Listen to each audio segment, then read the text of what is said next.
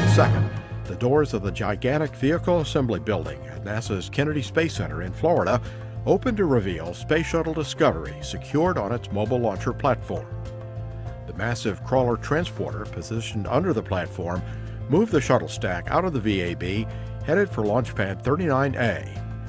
It took the powerful transporter about 6 hours to carefully roll Discovery, its external fuel tank, and twin solid rocket boosters to the pad at a steady pace of about 1 mile an hour. The 3.4-mile trek to the Seaside Launch Complex was completed when Discovery was secured or hard down on the pad at about 7 the next morning. T-minus 15 seconds and the sound suppression water system has been activated. We have a go from engine start. 3 engines up and ready. 3, 2, 1, 0. Booster ignition and liftoff of Discovery, blazing a trail to scientific discoveries aboard Space Station.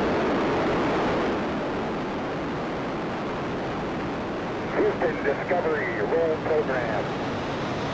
5 to roll, Discovery.